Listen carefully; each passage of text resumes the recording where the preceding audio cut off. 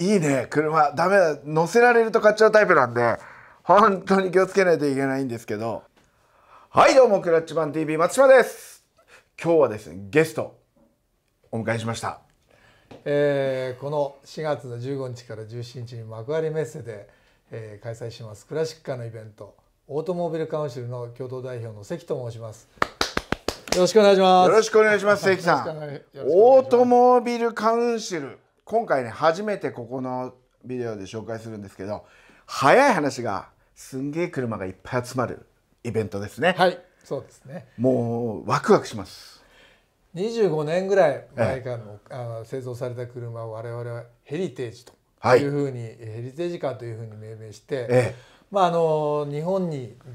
自動車の文化が少し足りないんじゃないかということで、クラシックカーを見て、どうやって今の車ができているのかということを皆さんに理解していただくと、今の車がより楽しく、より何ていうんですかね、自分の身近なものに感じられるんじゃないかという趣旨で、歴史を重んじて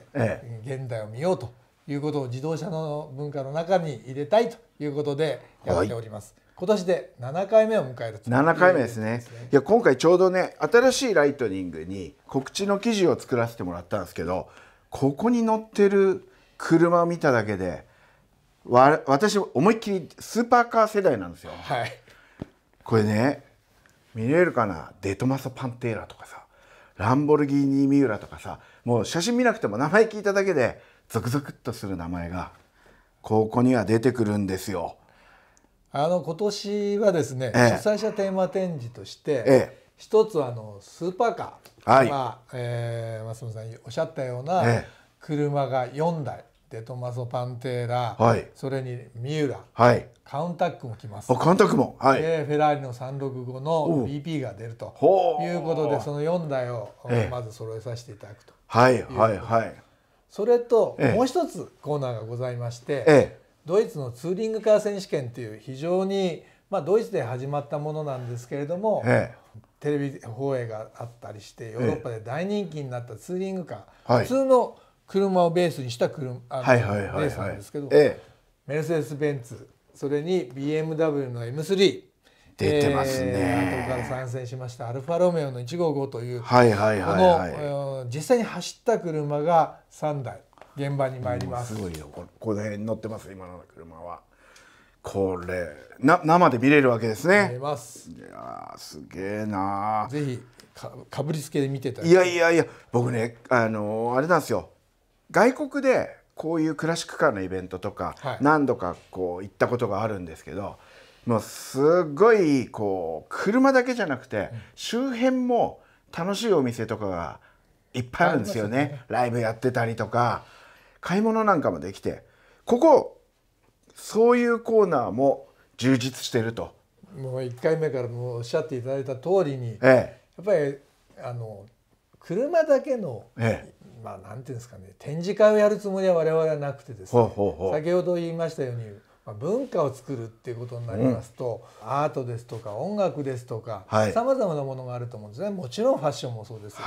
でそういうものを皆様に、車好きの方たちを中心にしたイベントであることは間違いないんですけども、そういう方たちにもそういうものを楽しんでいただいて、またここに来て新しい趣味を発見していただくというようなことも踏まえてですね、大人の3日間だけのお祭りというようなことをやりたいということで、このショーを始めました。もうね、男の大人の趣味が全部詰まってるみたいな、そんな感じでいいんですか？そうですね。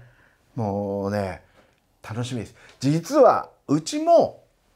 ヘリテージとして、ヘリテージの車のイベントだからね、ちょっとヘリテージ車としてもライトニングだ、セカンドだ、クラッチだ、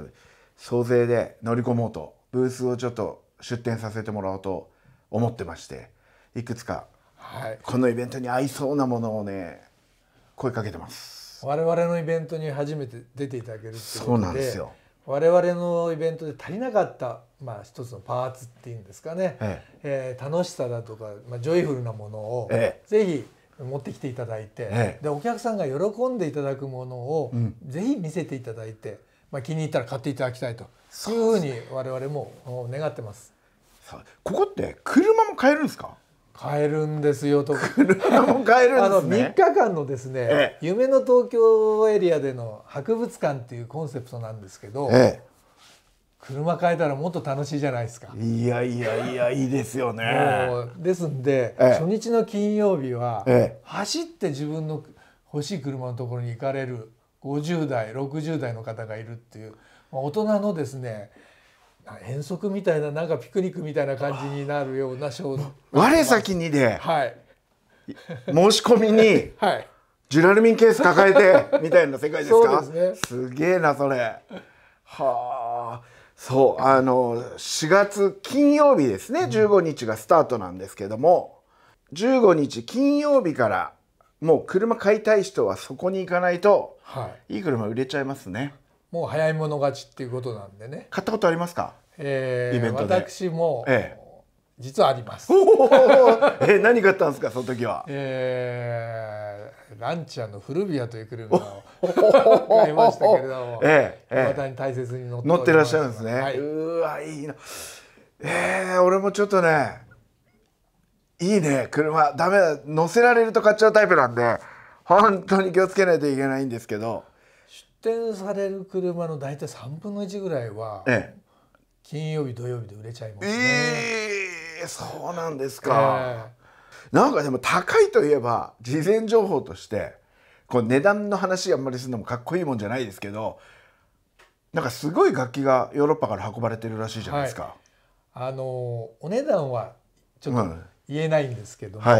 金曜日に実は音楽のコンサートがその中でありまして、クラシックカー百何十台の中でクラシック音楽をやるということで、ベーゼンドルファーという楽器屋さんに協力いただいて、その生ピアノが入って、億円かもうちょっとのバイオリンが来てですね、ピアノとバイオリンの演奏を金曜日はすると。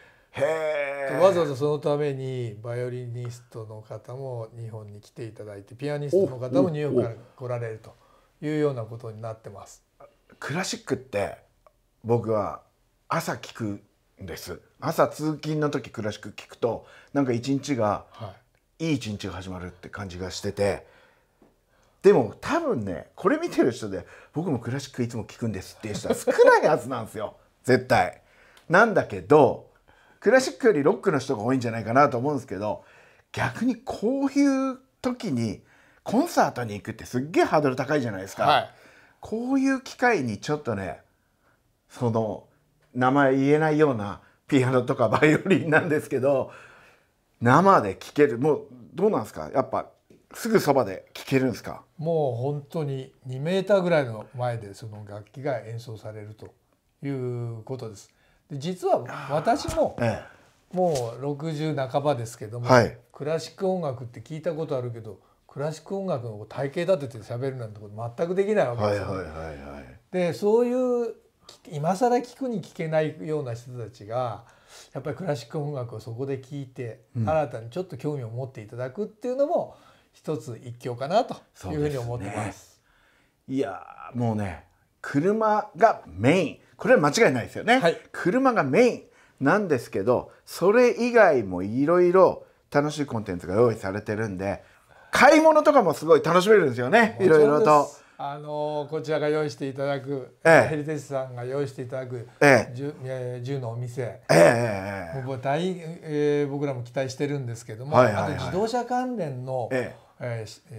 本ですとか雑誌ですとかミニカーですとか、あとちょっとした小物だとか部品だとか、そういうものをさまざまなお店が二十数店舗出ますので、その買い物なんかも大変期待していただければというふうに思っています。会場は幕張メッセです。4月15、16、17金土日の3日間開催ですね。ですんでぜひもうすぐですから会場で会いましょう。オートモビルカウンシル、会場でお待ちしてます。待ってます。よろしくお願いします。よろしくお願いします。